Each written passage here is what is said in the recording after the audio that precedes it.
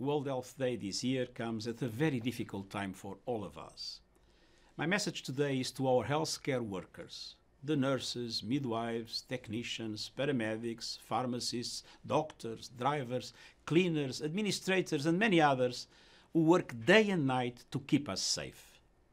Today we are more deeply grateful than ever to all of you as you work round the clock, putting yourselves at risk to fight the ravages of this pandemic.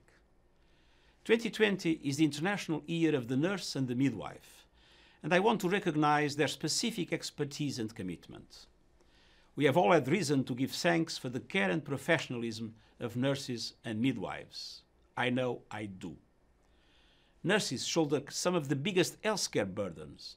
They perform difficult work and endure long hours while risking injury, infection, and the mental health burden that accompanies such traumatic work.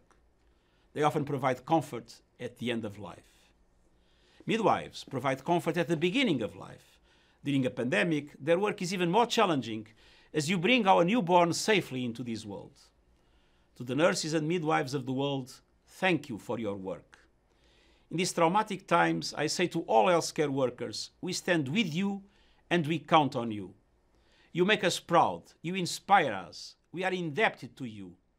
Thank you for the difference you are making every day and everywhere.